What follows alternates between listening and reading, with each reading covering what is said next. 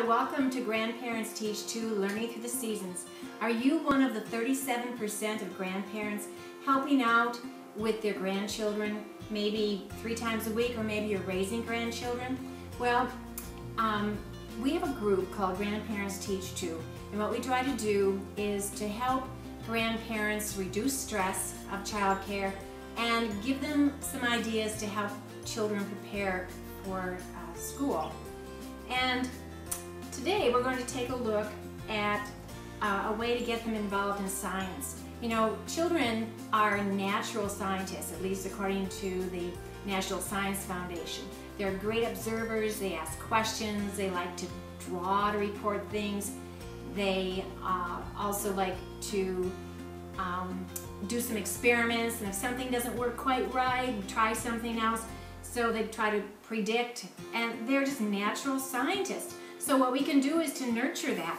And all you need is a little science kit. Just go through your kitchen drawers or down your basement, your garage, and get some of these materials. And you can nurture the love of science. We also write a series of articles called Grandparents Teach Too, and you might want to check that out or go to WNMUFM.org for podcasts, and you'll get the same sort of thing.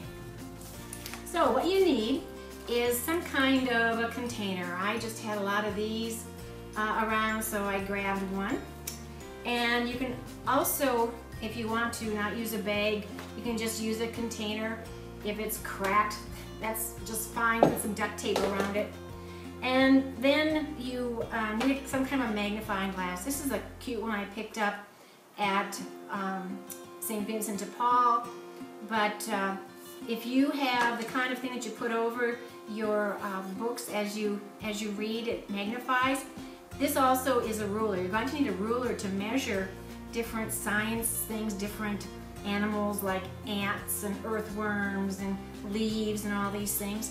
And if you can, dig up a net, some kind of a net or a strainer in case you want to pick something up.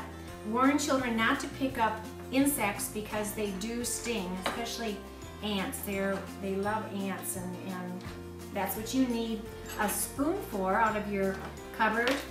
And to dig around, maybe look for some roly-polies.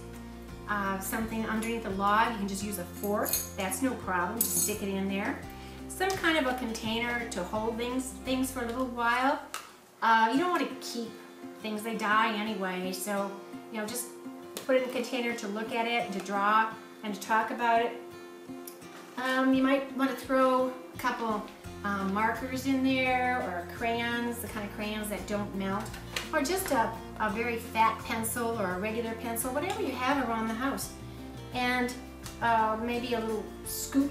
I use my measuring cup for that. And then, if you really are gung-ho about doing this, you might go to the library, and there are so many books that tell you about what it is the children find, because they're going to have lots of questions. If you like using the internet, you can always do that too. The whole idea behind all of this is to build up 3 million words before your child goes to school, because then those 3 million words will help your child become a great reader.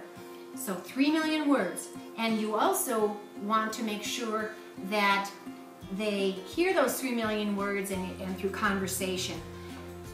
So one thing that you can do is to remember to put some kind of a notebook inside so that you can draw together an ant or an earthworm, a leaf, a twig, whatever you found, and then talk about it. Talk about where it lives, what it eats, and if you don't know, look it up. Look it up together in a book or on the internet, and Google is great. Other ones are fine too, and you'll get the information. So, happy exploring the neighborhood. You don't have to go anyplace really, just walk around the yard, explore the neighborhood. So, behind the camera is Fran Darling, and I'm Iris Caters of Grandparents Teach Too, and kids are natural scientists. Let's help them be them.